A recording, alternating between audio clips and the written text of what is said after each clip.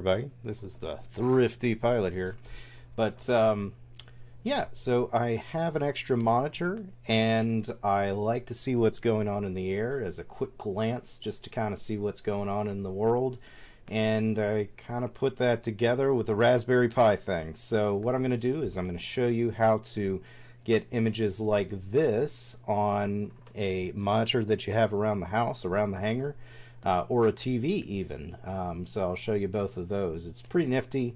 The Raspberry Pi platform is pretty awesome, especially with aviation, because you can do things like this. It's readily available out there, so this is kind of a tutorial type thing on how to make something like this a possibility for you. So let's get started. Okay, so like I said, this is going to be super simple. Really, there's only a couple components involved here, and any monitor will pretty much work for the most part as long as it's got an HDMI connection. And then the Raspberry Pi. So what is this Raspberry Pi thing? If you've seen my Strat-X, I always have to have that inflection at the end video there. You already know, and you can already tell that the Raspberry Pi is pretty powerful in general. And when it comes to aviation, there's quite a few applications that you can put to work this little microcomputer, and that's exactly what it is. The Raspberry Pi is a little microcomputer. So think of this as pretty much a desktop computer that you can put in like the palm of your hand. Legitimately, it's pretty amazing how they've done this. These little computers are used for education purposes, for little tinkerers, for big tinkerers like ourselves, and for everybody in between. They're just pretty amazing how they operate. Everything that you need is on board, and it just makes it so simple to do little projects like this.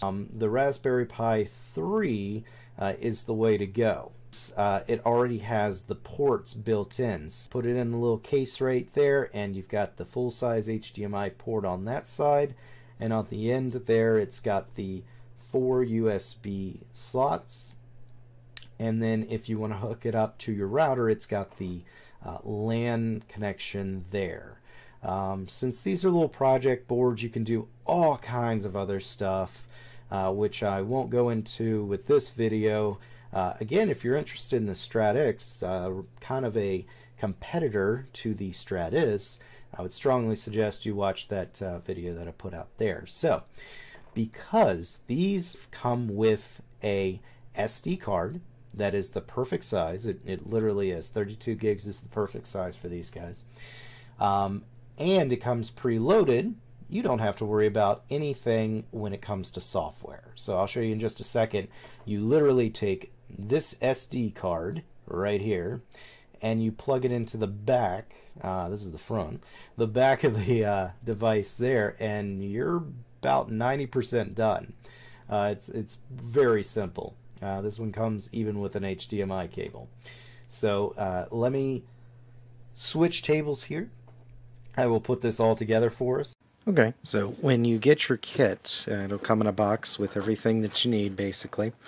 And this is the Raspberry Pi 4. I just got this in, but the 3 is basically the exact same thing. 4 is just a little bit faster, but for the money, it's definitely worth it to stick with the 3. I'm actually kind of iffy on the 4, just because it's got a couple different ports and yeah. So Raspberry Pi 3, like I said before, is great for this project and really any future projects. So it's the same way to set these things up regardless of the 2, 3, or 4. There's even a 2 out there. So it comes with a case, and basically all you do is you just pops right in there, and then you've got the center case there, pops right in there. If it comes with a fan, you're going to position the Raspberry Pi like this. The red wire goes into the second pin back there, as you can see, 1, 2, and then the black wire lead goes into the third pin, 1, 2, 3. And then the fan is either in there, it will screw in here, or it will snap in here. It doesn't really matter. It's very, very simple to get this in here. This case uses no screws whatsoever. I'm kind of fond of that because it just snaps together like that. Some cases will screw together. It doesn't really matter.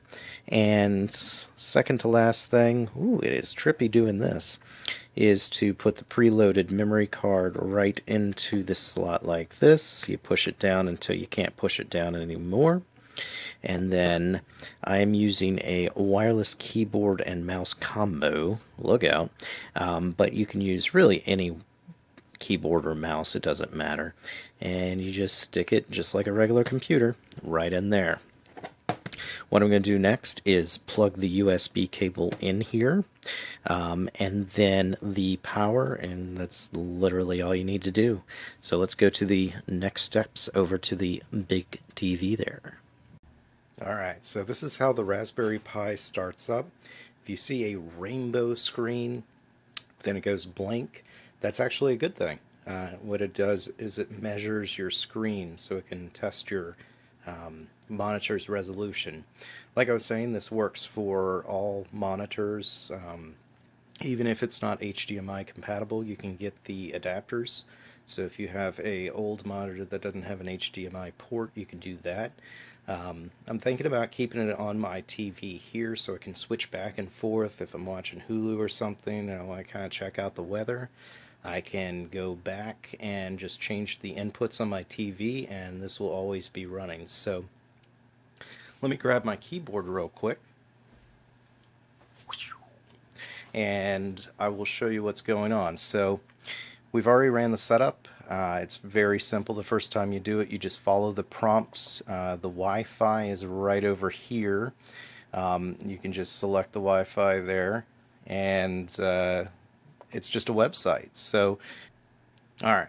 So before I enter in any type of web page or show you how to do anything, since this is going to be running non-stop, and I do not want the Raspberry Pi to go black. That's like a power save mode. It's a sleep mode. I want this to be shown all the time, 24/7. So what you do is you click on this little box right here. It will bring up a little terminal window, and you type in sudo, S-U-D-O, space, apt/get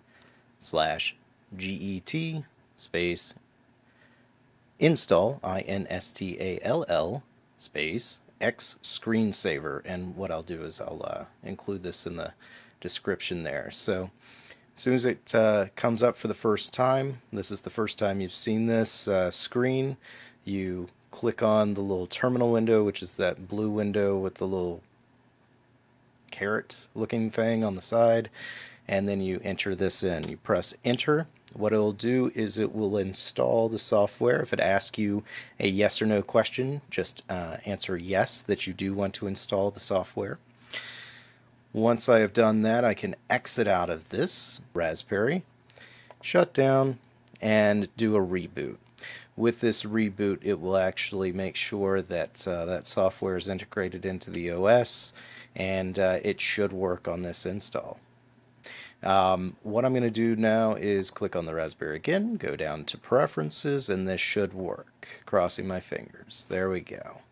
So under Mode, you just go over here and you do Disable Screensaver. That's literally all you have to do. There's no save or anything like that. File and then Quit if you want to do that. Boop. There we are. And now I'll show you how to set up the actual website. Click on this web browser. You wait a few seconds and it will come up with a place to actually put the URL. And for most people, they already know this website because they do a great job. It's windy.com. So you just enter there and close that box, and here you go. This is basically the live map. So there's a few settings that I like to do. You can sign up for this. It's free service. You don't have to pay anything at all. But for this demonstration, I'm just going to show you how to set up the settings, and then you can go from there. If you do log in, it saves the settings and it'll put you where you need to go. So a few things: radar and satellite, all the way to the right there. I like to click on that and I go to weather radar. That'll change the map. I want to allow for my location to be known. For all those who are watching, that's where I'm at there.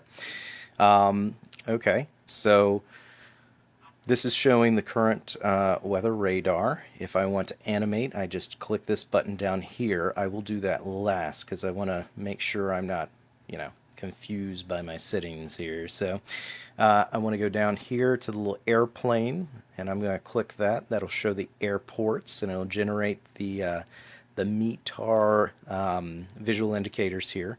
You can scroll over if you'd like. Again, this is running in the background, and I really don't necessarily care about all of them. Just having those visual representations of the airport will help me out tremendously.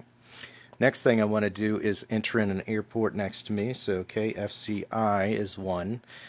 Little plane here. I want to select that. And what that will do is it will generate this info plane down here. Totally optional. Do whatever you want with this thing, but this is what I like. So this will give me the meteogram, which is basically a snapshot of the day, what's going on with that. Clouds, rain, it will also show snow accumulation, all of that type of jazz on the left side. I keep that running. Okay, so now you have to decide how much you want to have this thing zoomed in. If you want just your local state or something to that effect, you can do it like this, and you can see all of the airports. As you can see, I'm IFR. Not too great weather today, but that's the gist. I kind of go like this because I try to, I do pretty good cross country, so I'm usually, if it's just a day trip, going to land somewhere within this space here. And then finally, well, second to finally, I should say, I hit the animate button, which this will consistently refresh throughout the day. If you want to slow it down, you've got 3 buttons here. You've got slow, normal speed, which is the default, and then fast. Then you have your options of 12-hour radar, 6-hour, or 1 hour. Truthfully, all I care about is the 1 hour to see that trend there. Play around with it. If you like it, great. If you don't, don't. Now, this is the very last thing I do before I unhooked my keyboard, and I just leave this thing stationary. So what I do is I hit, let's see if I can get it on this keyboard here. There we go. It's F11, so however on your keyboard you can press the button F11, by all means do so, because that expands it to the entire width and height of the screen. So if you do this, it will just be running in the background and you have nothing to worry about. So hopefully you'll find this little Raspberry Pi Wendy.com build helpful. I know the actual platform Wendy.com, not sponsored or anything, is absolutely amazing. I leave this on at the hangar all the time, and I am going to leave my Raspberry Pi hooked up for now until the next project comes through to show this map with the moving radar. I think it would be pretty nice to be able to switch back and forth from whatever I'm watching on the TV, or maybe just the old monitor to in the back of the room there. Put this on just constantly, so I just have to look backwards. But this approach can be used for any web application, so for flight that might be a good one, or NOAA weather or something to that effect. But yeah, pretty straightforward, and since you have a Raspberry Pi now, you will be able to do all different types of projects. Again, if you've not seen the Stratix video, I will add it into the description there below. So until next time, see ya.